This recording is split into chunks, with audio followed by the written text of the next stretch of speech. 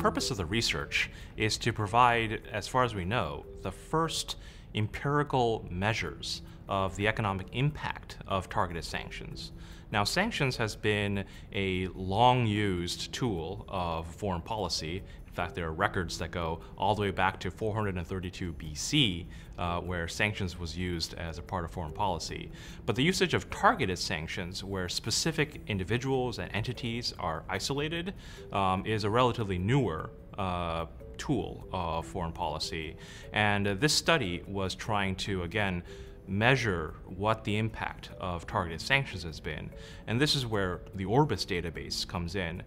because Orbis is able to provide us that very detailed firm and individual level networked data to allow us to track the financial health of the entities, such as their operating revenue, their asset holdings, their number of employees, as well as the relationship between the firms and the sanctioned individuals that allow us to do this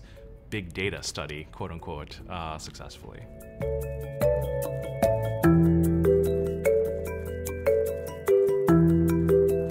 This is where the breadth and comprehensiveness of the Orbis data comes into play.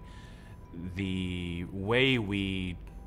differentiate the impact of sanctions as opposed to the effect of these confounding factors is to, in analogy to a pharmaceutical drug trial, create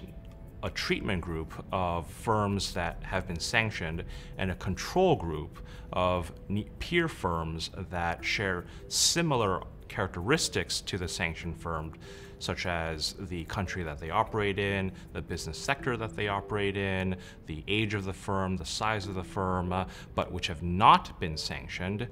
to back out specifically the impact of the sanction itself versus the impact of confounding factors, such as, in the case of Russia, the big decline in oil prices in 2014, the related depreciation of the ruble, other big macroeconomic and political factors that surround the imposition of sanctions on Russia.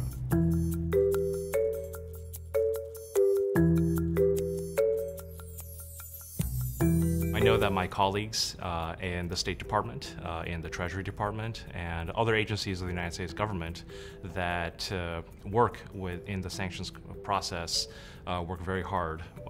to help the private sector understand the sanctions process and make it as transparent as possible. But nevertheless, we should recognize that it needs to be a true partnership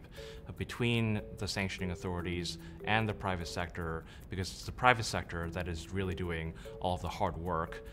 with the implementation of sanctions to make sure that illegitimate transactions are blocked while legitimate transactions go through.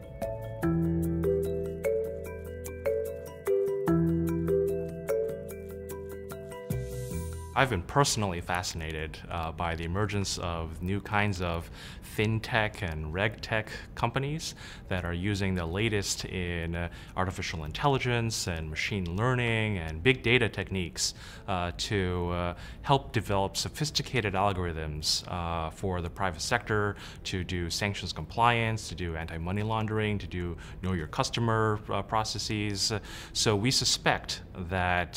the technology sector will become an ever more important player and partner with the private sector and with sanctioning authorities to ensure that sanctions compliance is successful.